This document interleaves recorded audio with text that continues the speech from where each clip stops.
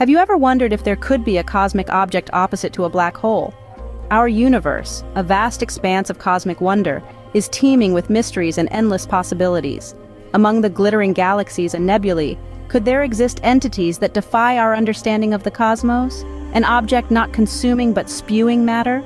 A star that refuses to die? These intriguing questions beckon us to delve into the enigmatic concepts of white holes and zombie stars. Today, we unravel the secrets of white holes and zombie stars. Imagine a black hole, a region in space where nothing escapes, not even light. Now flip this concept, what do you get? A white hole. Yes, you heard that right, a white hole. It's like stepping into a cosmic mirror universe where everything is in reverse. White holes are theoretical regions in the universe where matter and energy can only come out.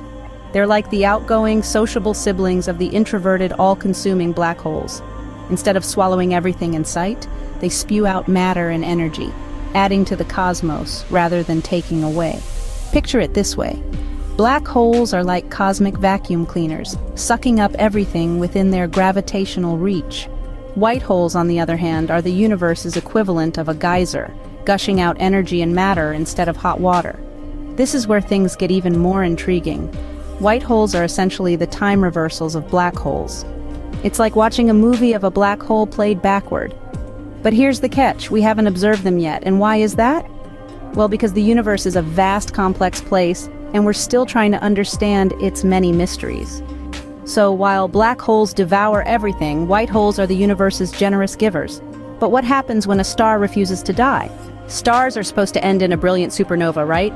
But what if a star refuses to die and comes back to life? Meet the zombie stars.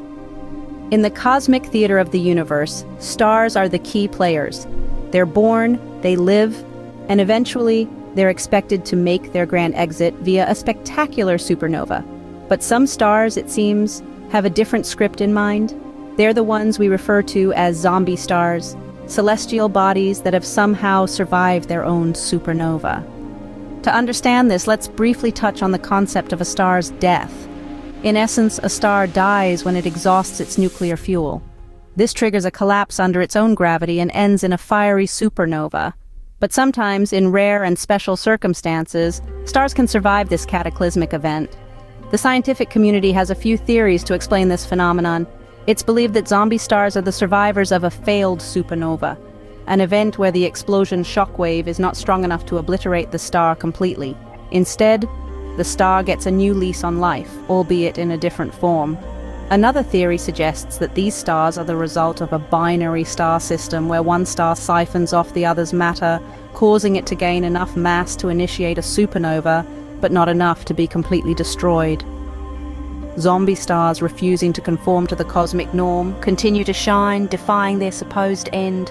White holes and zombie stars, two cosmic phenomena that challenge our understanding of the universe. White holes, the theoretical opposites of black holes, spewing matter rather than consuming it. Zombie stars, the undying celestial bodies, surviving supernovas that should have spelled their demise. These enigmatic entities test the boundaries of our cosmic comprehension. In our universe, the possibilities are as endless as space itself. And in this realm of infinite wonders, who knows what other mysteries await discovery?